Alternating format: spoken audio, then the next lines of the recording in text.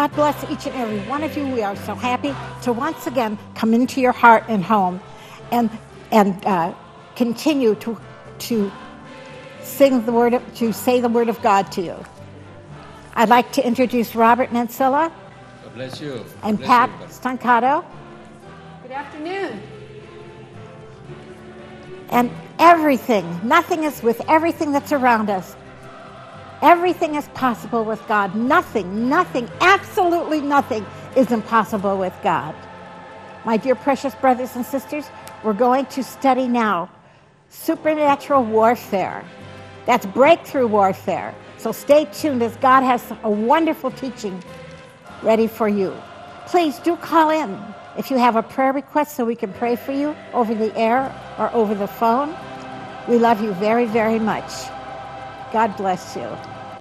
Dear brothers and sisters, you know we've been studying how to walk in the supernatural realm. And to walk in the supernatural realm, my brothers and sisters, we must develop the mind of Christ. Yes, in other words, if you're going to walk in the supernatural, your mind must be the mind of Christ. And that's what we're going to speak about today, the mind of Christ. We must have peace of mind. You know, your mind should be at peace. So it can be open to God the Holy Spirit. It cannot be open to God the Holy Spirit unless you're in a state of a peaceful mind. Isaiah 26:3. Let's see what we have here. Isaiah 26:3. Oh, I'm sorry. Oh, gosh. I can't get that right now, but I'll read it to you later. To walk in the supernatural realm, we must develop the mind of Christ. Robert, what do you say to that? I would need to say that just as you were speaking, Dr. Petronella, we got to have mind. We got to have peace, and when you walk in peace, then you're assured that God is with you. Your mind has always got to be clear, ready, and able to pick up the Holy Spirit, what it's saying to you. Amen. Thank you, Pat. What does it mean to you? It means to me that we need to take advantages of how God is purging us of things that interfere with that, just things in ourselves. In other words, as we go to the cross, we decrease and Jesus is increasing. Is that what you're trying to say? Yes. Praise you, Lord. The mind is a very delicate and wonderful thing that God created. But we want this mind to be as the mind of Jesus. Because if we're to walk in the supernatural realm, which is walking as Jesus Christ walked, our mind must be the mind of Christ. Characters of the human mind, characteristics of the mind. It enables us to have subjective awareness towards our environment. So we should be totally aware of the environment that we're in, to perceive and respond to things around you.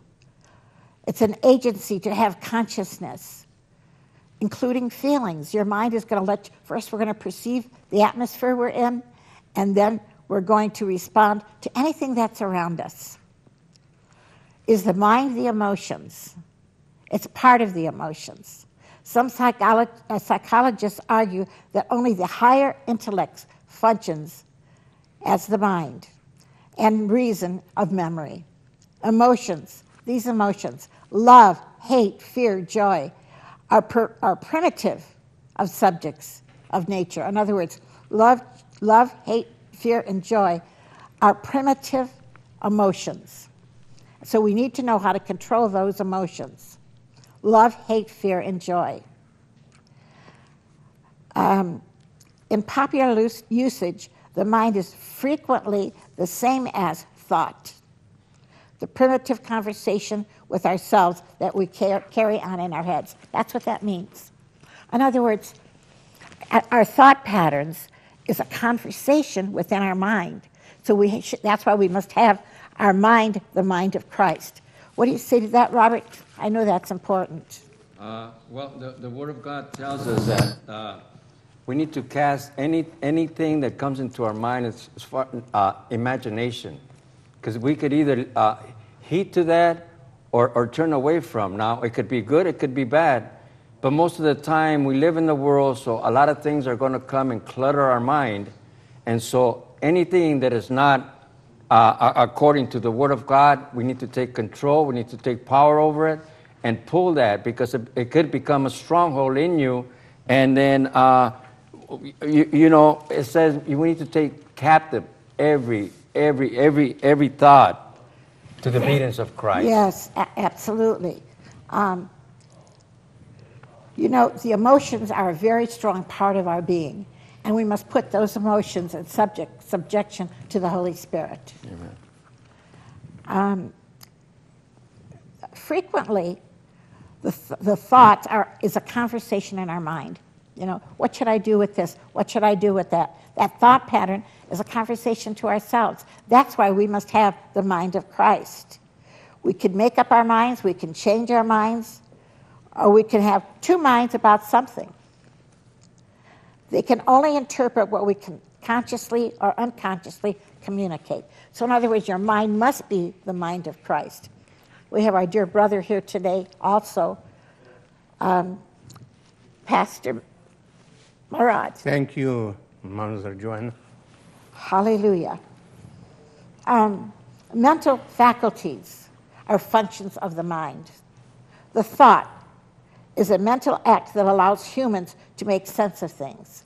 See, this is where we decide things. This is where we make sense of things. And I want to tell you, the mind is the devil's playground. Your mind is the devil's playground. That's where we're attacked, is in the mind. That's where we make our decisions. As Robert said before, to either listen to those thoughts or bind them in the name of Jesus Christ. يعني العقل بتاعنا ده هو المعركة اللي بتتم فيها الحرب الروحية. علشان كده محتاجين ان احنا نخضع كل فكر لطاعة المسيح. Hallelujah. Hallelujah. Thinking involves the meditation, the thought. When we engage in problem solving, reasoning is with us. When we make decisions, that's when we're using our mind. Examples: thoughts, ideas, discourse, and imaginations. What is the imagination? يعني ايه التخيل؟ يعني ايه معناه ايه التخيل ده؟ Invoking images, ideas are in the mind. يعني هي مجرد خيالات او صور بتيجي في العقل. Things imagined are said to be seen in the mind, are to be seen in the mind's eye. يعني التخيل ده يعني صور بتمشي في العقل. What does it say in Strong's Concordance? How does it explain the word mind? يعني الكلمة دي العقل بتشرح ازاي في الكتاب في التفسير الكونكوردنس. It's the God-given capacity of each person to think or reason. It's given to us by God. ربنا بيدي لكل واحد إمكانية للتفكير يعني والتعقل. So that's where we receive God's thoughts through faith. عن طريق ان احنا بنستقبل افكار الله بالايمان. And this is so important, this scripture that Paul wrote to the Romans. وده اللي بيقوله بولس في رسالة روميا. Romans 12:2-3. في روميا 12:2-3. And be not conformed to this world. يعني تحولوا عن شكلكم بتغيير وتغيير أذهانكم. But be transformed by the renewing of your mind. يعني تحولوا بتجديد أذهانكم. That you may prove what is the good and acceptable and perfect will of God. لتختبروا ما هي إرادة الله الصالحة المرضية الكاملة. So we don't want our mind filled with the things of the world, but filled with God. يعني احنا مش محتاجين نملى عقلنا بكل اللي في الدنيا ده، لكن نملى عقلنا بأفكار الله. And that's how our mind is constantly transformed. علشان كده ده بيساعد عقولنا انها تتحول باستمرار في الطريق So we الإلهي. can prove what's the good and acceptable and perfect will of God. لنختبر ما هي إرادة الله الصالحة المرضية الكاملة لنا. Those I say thoughts are given to me. For I say thoughts that are given to me. يعني الأفكار بتعطى لينا. To every man that is among you. يعني كل واحد فينا ربنا بيديله أفكار يحطها في عقله يعني. Not to think of himself. علشان الواحد ما يفكرش في نفسه ولا في أنانيته. More higher than he ought to. لكن ما تفتكرش في نفسك أكثر مما تستحق. But to think soberly, according as God hath dealt to every man the measure of faith. لكن يعطى لكل واحد مقدار من الإيمان ليرتقي للتعقل. Luke chapter 24 verse 45. في لقا 24:45. Then opened he their understanding, فتح الرب ذهنهم that they might understand the scriptures. لكي ما يفهموا الكتب. Here Luke is quoting to us this very, very powerful verse. وده هو عدد قوي لينا علشان نفهم. Jesus was teaching the apostles and he discerned that they weren't understanding him. يعني عدد كبير من التلاميذ ما كانش بيفهم الكلام اللي بيقوله يسوع. And Jesus opened their mind لكن يسوع فتح ذهنهم وقلبهم to understand. علشان يفهموا. So right now we're going to pray for your mind in Jesus' name. النهارده احنا هنصلي دلوقتي للعقول علشان تخضع لعمل That المسيح. Jesus may touch your mind in power. يا رب يسوع المسيح المس العقول النهارده. That your mind would be the mind of Christ. لكي ما تتحول العقول إلى عقول مثل فكر المسيح. Dear Jesus, we ask you to open the minds of the people watching يا رب today. يسوع المسيح احنا بنسألك لتخضع العقول لجلالك. In Philippians 4:7, في فيليبي أصحاح 4 وعدد 7 Paul says to the Philippians, الرسول بولس بيقول للفلبينيين يعني the peace of God which passes all understanding سلام الله الذي يفوق كل عقل shall keep your hearts and minds through Jesus يحفظ Christ. قلوبكم وأفكاركم في المسيح يسوع. So brothers and sisters, that's what the few remarks we're going to make today about the mind. ده يا اخواتي الأحباء اللي احنا هنتأمل فيه في موضوع العقل في هذا المساء. Now I'm going to read that scripture, Isaiah 26:3. واحنا دلوقتي هنقرا في أشعياء 26 وعدد 3. It's a very important scripture. It's a very important scripture. يعني ده أصحاح والعدد ده مهم جدا. Robert, can you get us that scripture? Yes, Mom, I have it Isaiah, right here. okay, thank you. Isaiah Isaiah chapter 26, verse 3. It tells us, "Thou wilt keep him in perfect peace, whose mind is stayed on thee." So in other Because- words, if you want your mind to be stayed on Jesus, يعني إذا كنت عايز عقلك يستمر في التأمل في المسيح you keep your mind on Jesus. You keep conversation with Jesus. أنت ذو الرأي الممكن تحفظه سالما سالما لأنه عليك You متوكل. pray, تصلي and your conversation to others around you should be spiritual. وكمان المناقشة والمحادثة اللي بينك وبين الآخرين تكون روحية. Perhaps exchanging thoughts about the body of Christ or the scriptures. وأيضا تتفاهموا علشان تتبادلوا الآراء اللي بتتكلم عن يسوع المسيح. This is very important for you to know. ده مهم جدا انك تعرفه. The mind of Christ is positive. دايما العقل وفكر المسيح It's إيجابي. never negative. مش ممكن أبدا يكون سلبي. Anything negative, any negative thought is not of God. أي شيء سلبي مش من ربنا. Robert, can you give us an example of a negative mind? ادينا يعني فكرة إيه معنى العقل السلبي ده يا روبرت؟ Let's say you're praying to the Lord for something, إذا أنت بتصلي لربنا عشان حاجة يعني عاوزها and all of a sudden you say, "Oh, I don't think he could do it." وتقول في نفسك ما أعتقدش إن ربنا هيعملها. So now you're putting God like in a box. كأنك بتحط ربنا داخل صندوق ما يقدرش يعمل. See, the only thing God cannot do تعرف إيه هي الحاجة اللي ربنا ما يقدرش يعملها؟ to deny himself. إن هو ينكر نفسه. And a positive mind, العقل الإيجابي and as you walk in that positive mind, وإذا أنت بتمشي في هذا العقل الإيجابي والتفكير الإيجابي then all things are possible for you. فكل شيء ممكن لدى المؤمن. Jesus says in Luke, the 12th chapter, يسوع بيقول في لقا 12 verses 29 to 32. في عدد 29 لغاية 32 من لقا 12. I'm going to read that to you right now. هتقرا لك ده دلوقتي. So if you're watching, put your hands on your mind. النهارده إذا كنت بتسمع حط إيديك على عقلك. Jesus says this to you. ربنا بيقول لك الكلام ده بشكل مباشر. Seek not what you shall eat or drink. لا تهتموا بما تأكلون أو ما تشربون. Neither be of a doubtful mind. ولا يكون يعني ليك عقل بيشك. For all these things do the nations of the world لأن seek after. هذه الأمور الأكل والشرب تطلبها الأمم.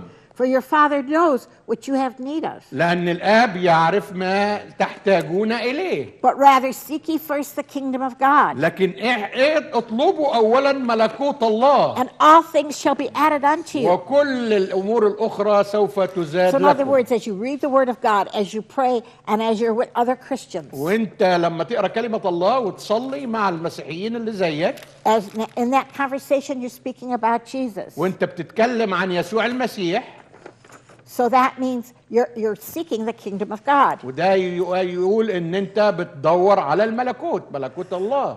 And as you think on the things of God, everything else should be added unto you. وكل انت ما تفكر وتطلب that you ملكوت need. الله كل شيء يزاد لك. Brothers and sisters, in these days we have such a struggle in our minds. يعني في هذه الايام ايها الاحباء عندنا صراع في العقول جامد And جبار. it's so important to keep our mind on Christ. علشان كده لازم نحفظ عقولنا مركزة في المسيح. To play the music of God. Christian النهارده music. تشغل الموسيقى الروحية المسيحية. To keep our mind open to what God might tell, God the Holy Spirit might تفتح tell us. عقلك ليستقبل الإلهيات. I tell you, this is a time that we're not to fear. النهارده ده وقت علشان لا نخاف. Robert, would you read 2 Timothy 1:7? اقرا لنا تيموثاوس الثانية 1:7 يا أخ It's روبرت. very important for us not to have fear. مهم جدا ان الخوف لا يدخل الى قلوبنا. So what do? You bind the spirit of fear. انك تربط هذا الروح، روح الخوف. Because fear is a spirit that comes against the promises of God. لان الخوف هو ياتي ضد مواعيد الله. Would you read that, please? 2 Timothy chapter 1, verse 7. تيموثاوس الثانية 1 وعدد 7. For God has not given us the spirit of fear, لأن الله لم يعطينا روح الخوف but of power and of love بل القوة والمحبة and of a sound mind. والنصح. That's so important. ده مهم جدا. Because as I said before, everything that's happening, everything that's on the news, the devil is going to play back in your mind. يعني كل حاجة أنت ممكن تشوفها في الأخبار ممكن تبقى تدخل في خلفية عقلك عشان And تربكك he's going to وتخوفك. implant fear in your heart and mind. وده العدو بيستخدمه علشان يبث الخوف في قلبك. Dear precious brothers and sisters, أيها الأحباء، we have weapons of our warfare. إحنا عندنا أسلحة روحية. And in 1 Samuel 17:45, في صموئيل الأول 17 وعدد 44. then David said to the 45. Philistine, داود قال للفلسطينيين this is when he was fighting the giant, لما كان بيقاوم الجبار جليات: you come to me with a sword and with a spear أنت تأتي لي بسيف ورمح and with a shield. وترس، But I come to thee in the name of the Lord, لكني آتي إليك باسم رب الجنود. in the name of the Lord of hosts, اسم رب الجنود، the God of the armies of Israel, whom you have defiled. الله إله إسرائيل اللي أنت عيرته. Ephesians 6:17. وفي أفسس 6 وعدد 17: Take the helmet of salvation, خد هناك قوس الروح، the sword of the Spirit, which is the word of God. وسيف الروح الذي هو كلمة الله. So we need to know, dear God, we need to know the word of God. It is one of our greatest weapons. علشان كده احنا محتاجين نعرف كلمة الله لأنها هي السلاح المهم علشان نحارب بيه العدو. Many people call the Bible their sword. وأهم حاجة إنك تحفظ هذا الكلام اللي هو سيف الروح. Hebrews 4:12. في عبرانيين 4 وعدد For the 12: word of God is powerful لأن كلمة الله حية and وفعالة sharper than any two-edged وأمضى من sword. كل سيف ذي حدين It perceives the dividing asunder of soul and spirit, وقادرة أن تخترق وتصل إلى مفرق النفس and والروح of the joints and والمفاصل marrow, والمخاخ، and is a discerner of the thoughts of the mind. وتميز أفكار القلب ونياته. So in other words, Paul is telling us in Hebrews عشان كده بولس بيكلمنا في الرسالة للعبرانيين that the sword of God is the Holy Scriptures, علشان كده بيكلمنا ان سيف الروح ده اللي هو which كلمة الله divides from the flesh and the spirit. ان هو يفصل ما بين الجسديات والروحيات، ما بين الجسد والروح، And it's a discerner of your thoughts وهو ايضا يميز الافكار and the intentions of your heart. وكل نيات القلب. So in other words, one of the greatest weapons of warfare that we have وده اهم حاجة في اسلحة الروح اللي احنا نتسلح بيها. against the devil is sacred scripture. ان احنا نحفظ كلمة الله. And God the Holy Spirit will quicken to you when you need it. وروح الله سوف يأتي إليك بسرعة علشان يمكنك ويدعمك The بالكلمة. word of God to you. ويمشي الكلمة دي في عقلك وقلبك. So you can come against علشان تقف the mind قدام of Christ. You can come against the mind of the devil and the thoughts he's علشان put تقف there. قدام العدو الشيطان المقاوم والمحارب لك. I asked you to call in to call in if you have any needs. إذا كان عندك أي احتياج عندك النمرة على الشاشة من فضلك Right اتكلم. now, the Lord is healing so many of you, but a lot of things that God is healing right now is of the mind, states of the mind. ربنا بيشفي دلوقتي أمور كتيرة منها أمور بتختص بالعقل والتفكير. Could we have the healing music, please?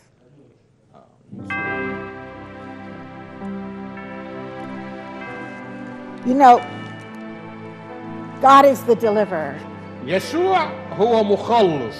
His precious blood is the deliverer, دم يسوع the المسيح deliverer of يخلص. your mind. يطهر العقل. With your mind, you serve the devil if it's not under subjection of the Holy Spirit. إذا لم تخضع عقلك للمسيح أنت بتخدم الشيطان. Every time he tells you you need to take drugs, ممكن يغريك علشان تاخد أدوية every time he مخدرات. tells you that you need alcohol to be calm, أو يعني يقول لك اشرب شوية كحوليات عشان تهدى.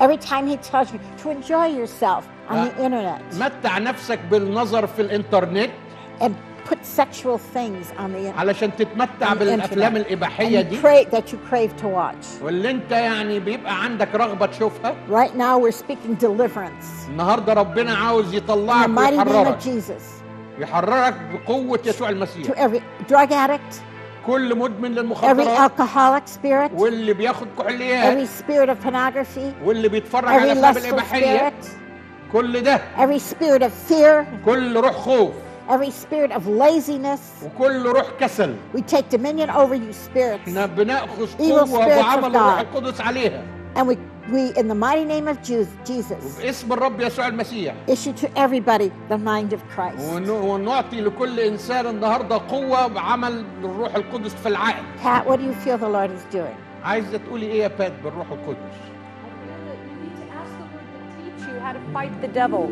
اطلب من ربنا ازاي يعلمك تحارب العدو. He will inspire your thoughts and your mind. اخضع عقلك وقلبك للمسيح. And slowly you will become to have more consistency of hearing his voice, hearing his word. وبالتدريج هتبتدي تستمع لصوت الله في داخلك.